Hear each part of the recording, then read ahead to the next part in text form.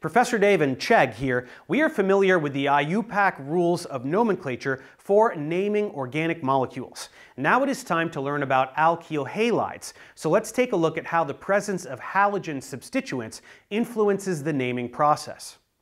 Once again, we will encounter halogens frequently in organic chemistry, and when an alkane has one or more halogens on it, we will refer to it as a haloalkane, or equivalently, an alkyl halide. The good news with these is that we will treat these essentially just like alkyl substituents. We will number the parent chain so as to give the first substituent occurring soonest, whether alkyl or halo.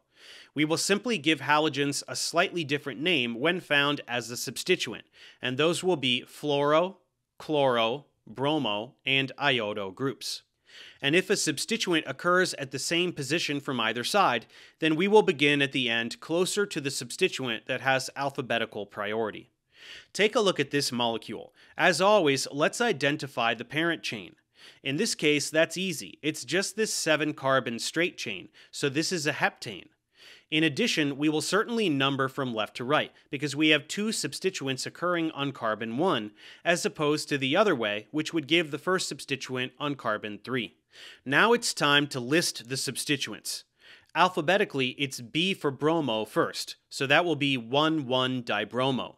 Remember that we ignore the D in dibromo. It's still just B for bromo. Next is 4-chloro, since that starts with C. And last is 5-fluoro, as that's last alphabetically.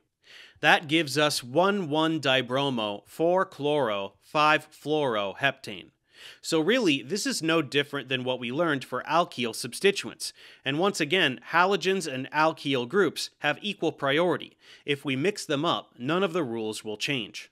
Turning this chloro group into a methyl group, the only difference is that we have to put M for methyl last, after F for fluoro, and that will instead give us 1,1-dibromo, 5-fluoro, 4-methyl heptane.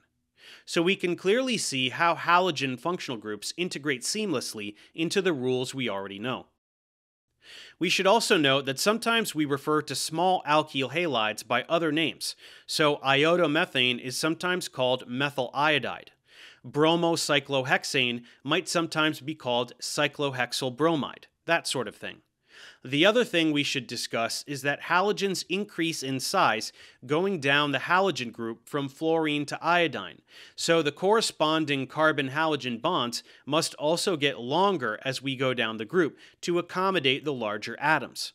As bonds get longer, they also get weaker, so a carbon-iodine bond is much weaker than a carbon-fluorine bond, due to both length and differing polarity.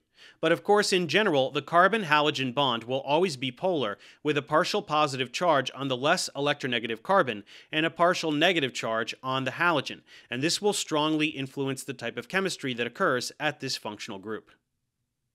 With that, we have a better understanding of alkyl halides in terms of how to name them and also the properties of the carbon-halogen bond. Professor Dave for Chegg. See you next time.